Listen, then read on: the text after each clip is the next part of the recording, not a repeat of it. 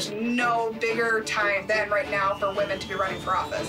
I plan on building an all-black female campaign team. If I want to tell you my story, it's going to be genuine. I guess I'm a Republican, but mostly I am someone who just has absolutely no trust in any government. You know that they don't want women running the community. We have to decide how much are we going to fight for it. Represent.